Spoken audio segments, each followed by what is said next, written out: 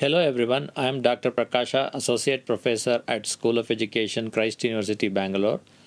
Hi, I'm Ms. Supriya Narayana, pursuing my Bachelor's in Education at School of Education, Christ University. I am a teacher educator involved in preparing physical science teachers. We are here to introduce you about Chandrayaan-3. August 23rd, 2023, the historic day and an exciting milestone for lunar scientists around the globe. India's Chandrayaan-3 lander touched down 600 kilometers from the south pole of the moon. We have heard a lot about Chandrayaan in the news and read articles in the newspapers, and somewhat have a fair idea about the mission on the moon. But what exactly is Chandrayaan? Do we know? Chandrayaan-3 is the third lunar exploration mission after Chandrayaan-1 and Chandrayaan-2, developed by the Indian Space Research Organization (ISRO) to demonstrate its end-to-end capability in safe landing and roving on the lunar surface. Let us understand the basics about Chandrayaan. Why is it called Chandrayaan-3? When was the mission to the moon first launched? Chandrayaan-3 is the third Indian mission to the moon. Chandrayaan-1 was launched by ISRO in October 2008 and it continued operation until August 2009. Chandrayaan-1 is best known for finding evidence of water, ice on the moon. This mission included just the orbiter and the impactor. The main objective of the first mission was to design, develop, launch and orbit a spacecraft around the moon using an Indian-made vehicle. This was done to expand the scientific knowledge of the moon, upgrade India's technological capability in space, and prepare a 3D atlas of the near side and the far side of the moon while conducting chemical and mineralogical mapping of the entire lunar surface. That's good to learn. What about Chandrayaan-2 then? Chandrayaan-2 was launched by ISRO on 22nd July 2019 from Satish Dhawan Space Center in Sriharikota. This had a lunar orbiter, including the famous Vikram lander and the Pragyan rover, all of which were developed in India. The main objective was to map and study the variations in lunar surface composition as well as determine the characteristics of topsoil composition on the lunar surface. On September 6, 2019, though Chandrayaan-2 released the Vikram lander, the mission officials lost contact as it was just 2.1 kilometers above the surface. Although the lander was lost, the orbiter continued to work well. It carried 8 different instruments and continued to send back high-definition imagery of the lunar surface. So that was Chandrayaan-2, but what is special about Chandrayaan-3 then? And what are the differences between the three launches? Chandrayaan-3 consists of the lander module, the propulsion module and the rover. These are used for developing and demonstrating new technologies for interplanetary missions. The lander and the rover has scientific payloads, which means they are designed to carry out experiments on the lunar surface to increase our understanding of the universe. The mission objectives of Chandrayaan-3 are 1. To demonstrate safe and soft landing on the lunar surface. 2. To demonstrate the rover roving on the moon. And 3. To conduct in-sight scientific experiments. How does Chandrayaan-3 work? What are the different parts of Chandrayaan-3? Science on the Chandrayaan-3 mission is split between the lander, the rover and the propulsion module payload. The propulsion module is a box-like structure with one large sonar panel mounted on one side and a large cylinder on top that acts as a mounting structure for the lander. The propulsion module is more than 2.2 tons of mass. The function of this propulsion module is to carry the launch module from the launch vehicle injection till final lunar 100 km circular polar orbit and separate the launch module from the propulsion module. The lander is generally box-shaped with 4 landing legs and 4 landing thrusters. The rover is a rectangular chassis on a 6-wheel rocker bogie, wheel drive assembly. The rover sends its communications to Earth through the lander. The rover has APXX, which is Alpha Particle X-ray Spectrometer, to look for elements in the lunar soil and rocks.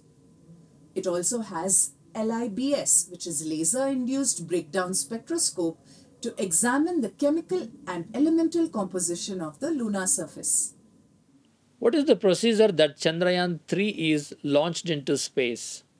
To understand how any rocket is launched into space, let's look at a simulation provided by Curious Minds Initiative by the Ministry of Education in New Zealand.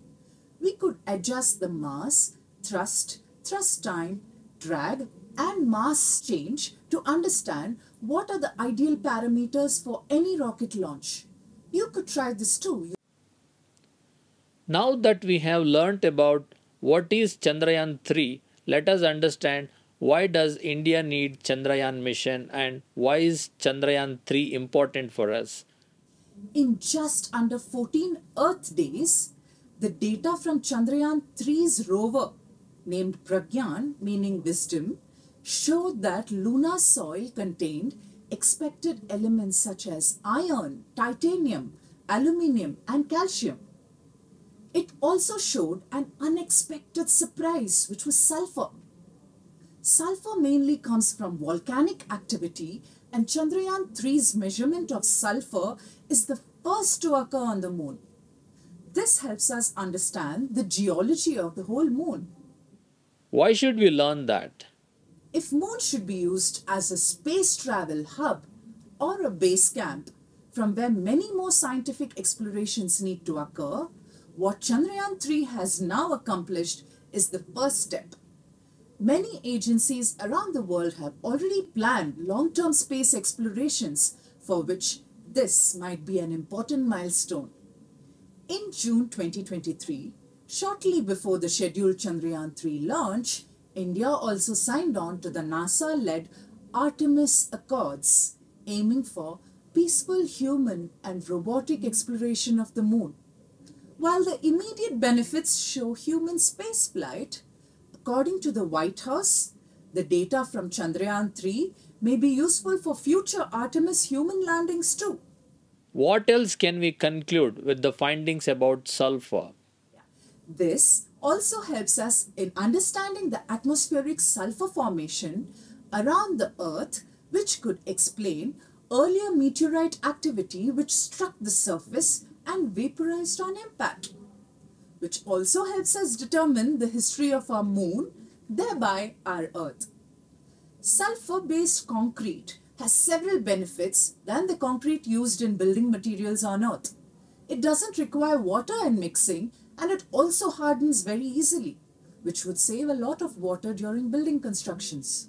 Which other mission have gone to the moon apart from Chandrayaan? While 7 missions are currently operating on or around the moon, the lunar South Pole region hasn't been studied from the surface before. So Pragyan's new measurements will help scientists understand questions about how the moon formed or evolved. What is the economic impact of Chandrayaan-3 to India and what are the cost versus benefits of this mission?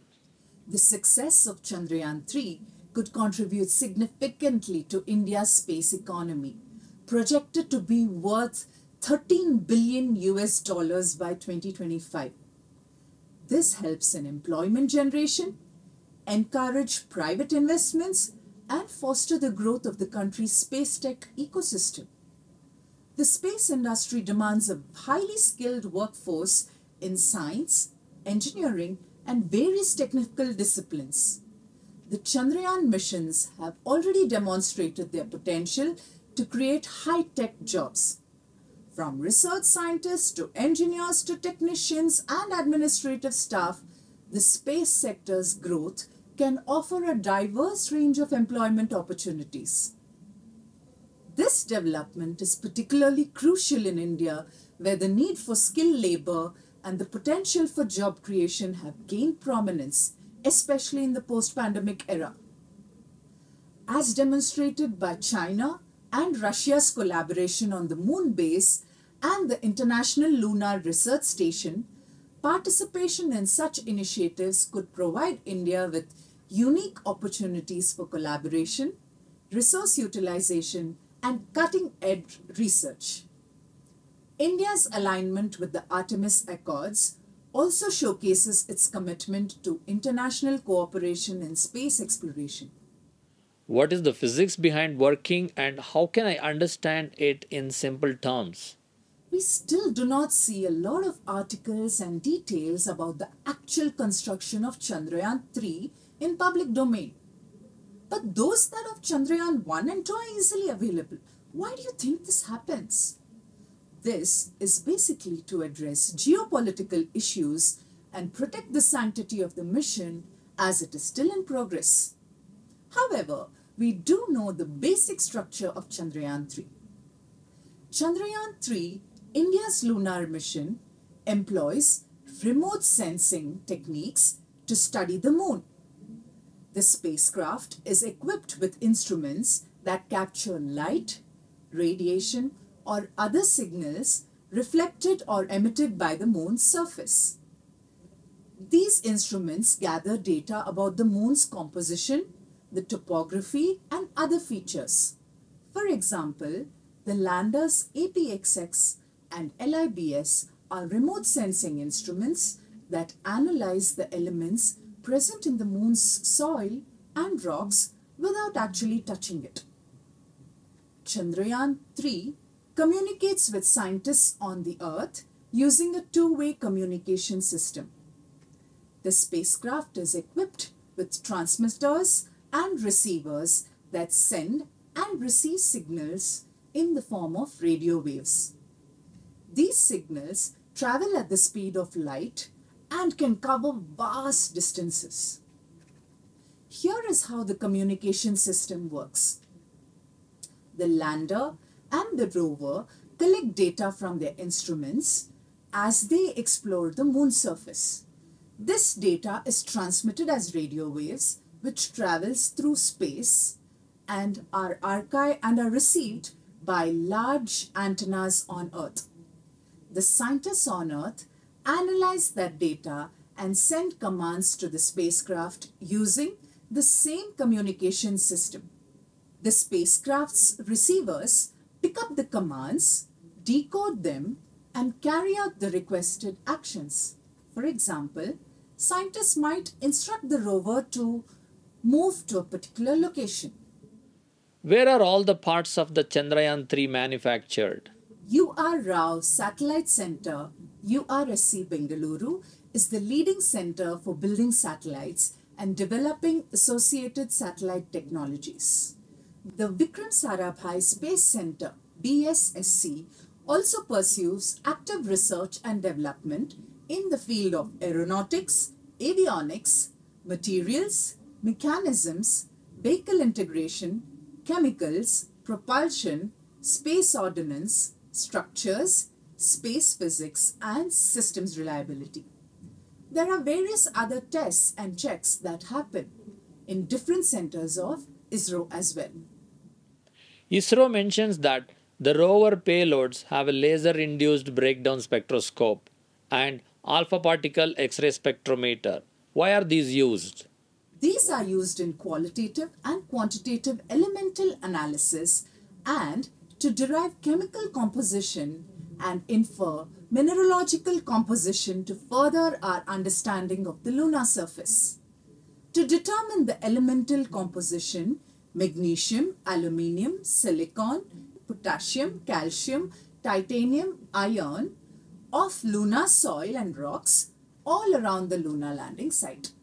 Why is the propulsion module payload used? Spectropolarimetry of habitable planet Earth shape enables future discoveries of small planets in reflected light.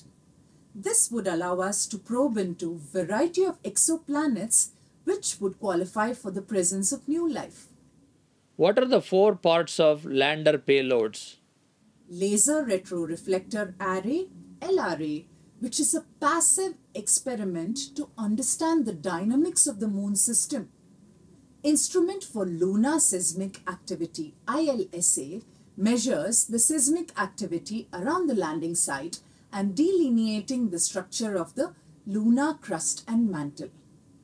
Chandra Surface Thermophysical Experiment (CHASTE) carries out measurements of thermal properties of the lunar surface near the polar region. Radio Anatomy of Moon-bound Hypersensitive Ionosphere and Atmosphere (RAMBHA) measures the near-surface plasma density consisting of both ions and electrons and its changes with time. What has been done by Chandrayaan-3 so far? The 6-wheeled, solar-powered Pragyan rover spotted sulfur in the lunar soil for the first time, which reveals volcanic activity on the Moon, which could help space travelers build infrastructure on the Moon. The Vikram lander made history when it used a thermometer-like probe to measure the temperature of the Moon's soil. The first such InSight measurement ever taken, scientists have said. Where did all the testing of the Chandrayaan-3 happen before it was launched? For Chandrayaan-3, the integrated hot test with propulsion sensors, navigation, guidance and control, and flight software was conducted at SDSC SHAR Sriharikota. National Remote Sensing Center NRSC Hyderabad supporting the ground testing of onboard sensors with references and aerial imaging. The Indian Air Force provided helicopter for the integrated sensors and navigation testing called Integrated Cold Test at Chitradurga. What is the current status of the Chandrayaan-3 mission? By the end of one day on the Moon, about a month to us on Earth, the machine had 220 pounds, 100 kilograms of fuel left after its primary operations till now. As per 4th December 2023 update by ISRO, Chandrayaan-3 has successfully accomplished its work and will be brought back to Earth soon. Hope this video has given basic understanding what is Chandrayaan and why it is important for us. Thank you.